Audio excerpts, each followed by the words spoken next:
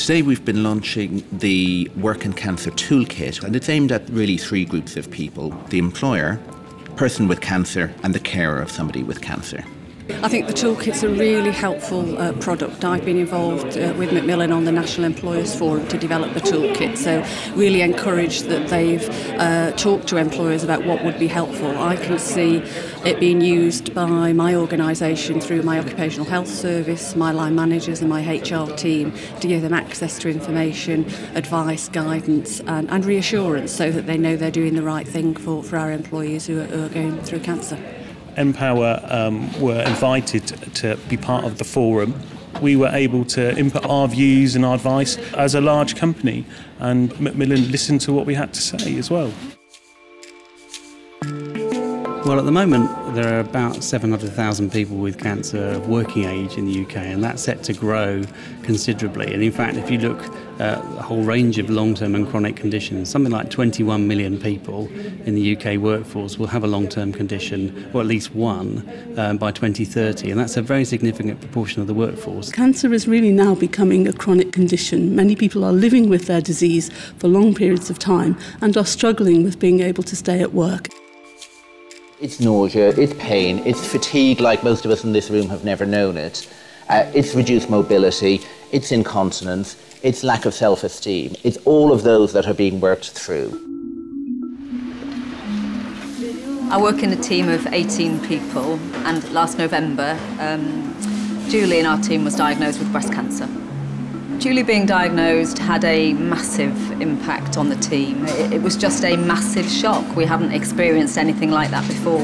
When it came to the time that Julie was ready to come back to work, so when her treatment had finished, we knew she would have to be eased back in because she works full time, it's a busy job. There's so many different options when it comes to returning for work, and probably the most important thing is thinking about what's right for that individual. If a manager were to come to us with a question about one of their employees who told them that they've got cancer, we would explain to them, the impact of the illness on work day to day, the options available to them as a manager in terms of offering part-time working or flexible working. I think for HR it's absolutely critical that they really look at the behaviours and skills that managers have, so that they can make the difference between someone coming back or not coming back to work. Your policies aren't worth the paper they're written on unless your managers actually know how to behave appropriately. For cancer patients, returning to work is a sign of normality. It's stopping this thing getting in the way of real life. And it's as much the sense of normality as it is the financial impact of it. We all have choices, and it's important that people take the time to think what's the right thing for them.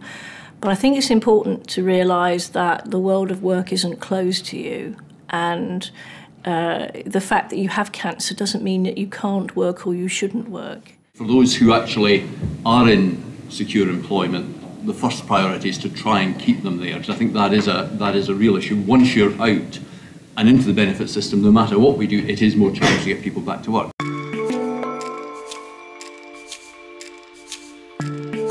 It's important for employers to support carers as well as people living with cancer, because there's an estimated 1.1 million people caring for someone with cancer in the UK today, and many of those carers are juggling full or part-time employment with caring. The most important thing employers can do is actually speak to carers about flexible working.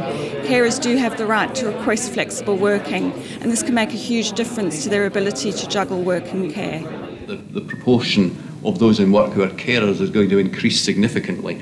So this will be a very real challenge for managing caring and employment duties in the future, yet another challenge for employers.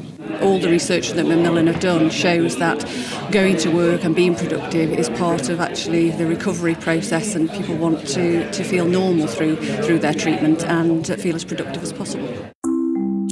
So whilst these are all human stories, this is a big issue economically and socially. And most people who have long-term conditions want to continue to work.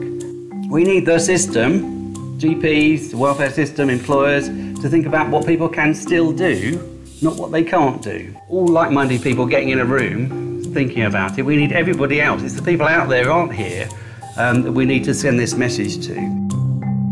Macmillan is definitely the first port of call. Macmillan have a great source of information and advice through the toolkits that they've recently produced, but also through the helpline. I think communication is absolutely critical, and no one should be afraid of cancer. Everyone should be prepared to discuss it openly and freely and work to get over it.